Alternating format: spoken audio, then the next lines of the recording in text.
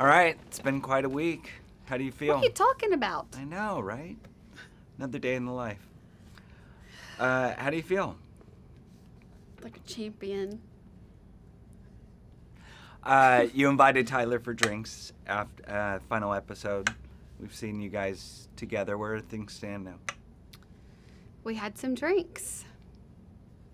That happened. More pictures coming out of you guys together. And Is there there were any- pictures, yeah. Anything else going on, or is there a future there, do you think? There's, I don't know.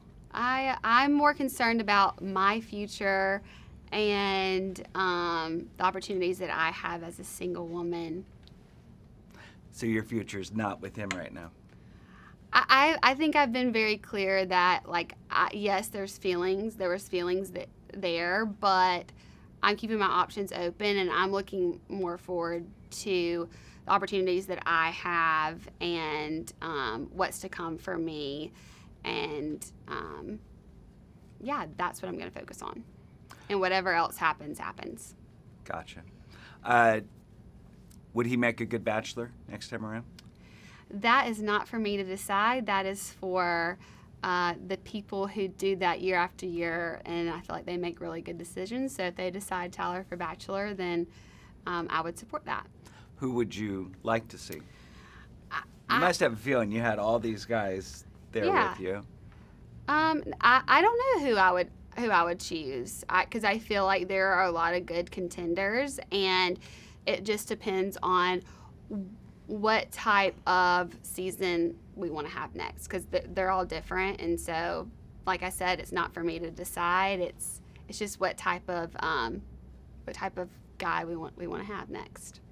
A few of them head off to Bachelor in Paradise coming out tonight. Yeah. Any predictions? You know, John Paul will be there, Cam, Dylan. Yeah. What do you expect? I expect for there to be a lot of drama and for John Paul Jones to be a star. And I cannot wait to watch. And you might see me down there. Really? Yeah. Doing what? I mean, I heard there's good drinks and it's pretty hot and spicy down there, and I'm a single woman, so we'll see. Any unfinished business you'd like to take care of down there? We'll have to see. Definitely going to be sipping some margaritas. Good deal. Yeah. Jed took a lot of heat for how he handled things, and his exes come out praising you. What's your reaction to that? Look, a lot of people were hurt by everything that happened, and I want to move on from that, and I want him to be able to move on, and for his ex to be able to move on from this, and don't want this to be something that follows him for the rest of his life, and neither for me. I think he made some bad decisions, and he should be able to, I wish him well moving forward. If you're doing it all over again, what do you do differently?